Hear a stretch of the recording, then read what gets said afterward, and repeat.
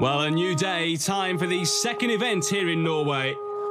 And with the sound of the Viking horn, it is time for the 25-metre boat pull. Well, here we are for the last 5 events in the world's strongest Viking 2018 here in Norway. It's very cold, it's -15. We're gonna do a real Viking event, the boat pull. And I have Eagle next to me. He knows everything about the boat pull. Eagle, why are we doing a boat pull today? Yeah, it's very interesting and it's a very easy explanation. Because when the Vikings conquered Europe, they came in a river and it got too shallow. The boat couldn't go anymore, so they had to drag the boat up onto the shore and then pull it and push it for some distance to get back to open waters again. So today we're going to replicate that by pulling a Viking ship 25 meters, not as long as possible, of course, but as fast as possible. And you will see the fastest Viking here at Fairford.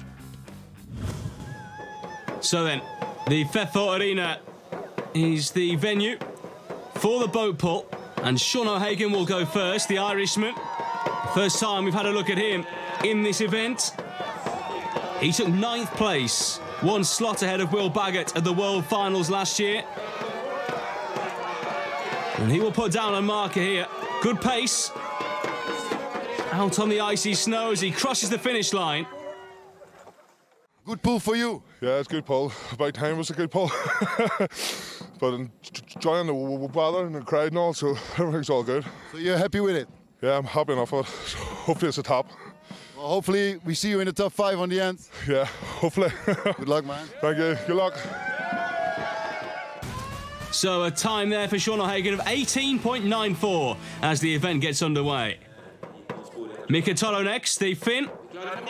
Sporting a Manchester United hat there.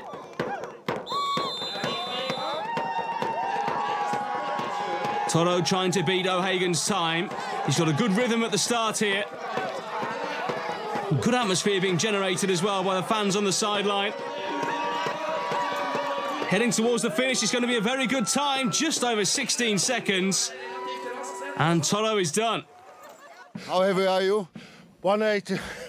And I'm also fast. And power.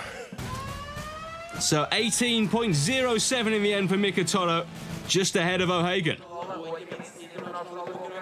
Krzysztof Radzikowski. He's the latest to haul this boat down from one end of the arena to the other.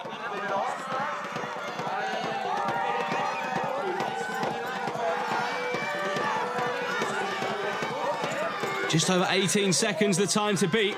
Looks like he'll beat it. He does. Nearly by 2 seconds. Krzysztof, it didn't look so fast to me. What do you think?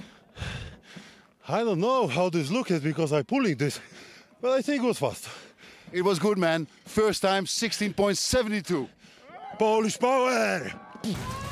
Big power from the pole, 16.72 for Radzikowski. He's the new leader. Final athlete to have a look at here is Dennis Korus in the boat pull. Here he goes. A bit of a slip to start with for the German. Changes the course of the boat as well. It may cost him at the end, we'll see. Needs to be 16.72 set by Radzikowski. Just over that. Just over 18 seconds in the end, but still a good time. Dennis, how did that feel in the thin air with -15? It's awesome. The air here is so thin.